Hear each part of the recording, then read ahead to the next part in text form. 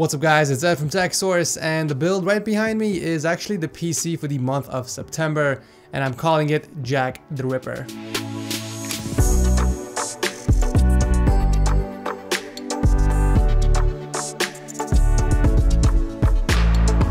It's equipped with a new 1950X Threadripper CPU, which is a 16-core processor clocked at 3.5 GHz, and it's got two EVGA GTX 1080 Ti FTW3 editions in SLI. Originally, I wanted to go with two Vega 64 cards so that it can be an all AMD build, but unfortunately, I couldn't get my hands on a second one since they are all out of stock.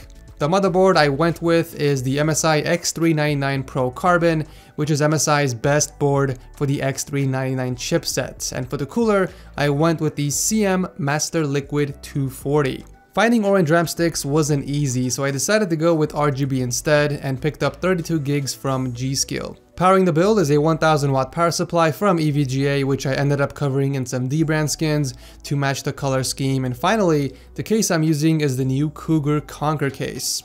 But we're not here to talk about the PC because I already made two videos on it. The first one is a very nice montage build of me putting together everything, and the second video is on the gaming benchmarks, and you guys can find the links to those down below. What we are here to talk about is the Samsung 960 Pro M.2 NVMe SSD, which is what is inside this PC. The point of this video is to find out if upgrading to an M.2 NVMe SSD is worth it. Samsung has not only sponsored this video, but also sent out the 960 Pro for me to test out and see how fast it really is compared to a standard SATA SSD, and to see if it's actually worth it to upgrade.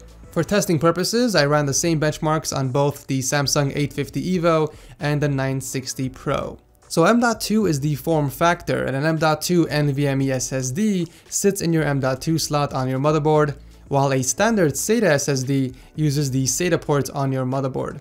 The point of this video is to find out if upgrading to an M.2 NVMe SSD is worth it. A 512GB SSD from Samsung costs around 150 bucks, and the 960 Pro cost double, but how much more performance are you gaining from it? Based on my benchmarks, more than half the games saw a noticeable decrease in load times compared to the SATA SSD. The most notable being Division, which got its time cut nearly in half. Even programs load much faster. Vegas Pro 15 took about 10 seconds to load on my 850 EVO, and it took only 5 seconds on the 960 Pro. But where the 960 Pro really shines is in data transfer.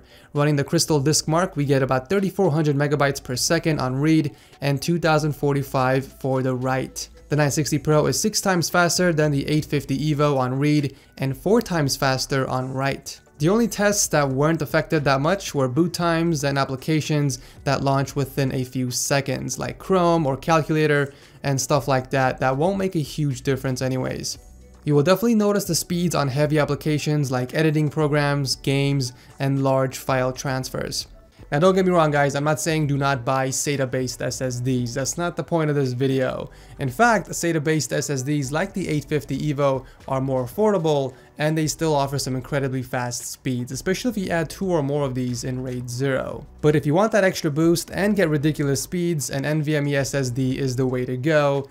You just have to pay a little bit more for it. I'm actually going to be using the 960 Pro in my main build coming in October, and trust me guys, you don't want to miss out, so make sure you're subscribed to the channel. Definitely check it out. It's one of the best M.2 NVMe SSDs you can buy right now, and we all know that Samsung has a great reputation when it comes to reliability and quality products. But that pretty much wraps up this video. I'll drop a link to the Samsung 960 Pro down below if you guys want to check it out. Again, a huge thanks to Samsung for sending it out and sponsoring this video. If you guys enjoyed it, feel free to drop a like, and if you didn't, feel free to dislike as well. That's completely fine too. I will see you in the next one.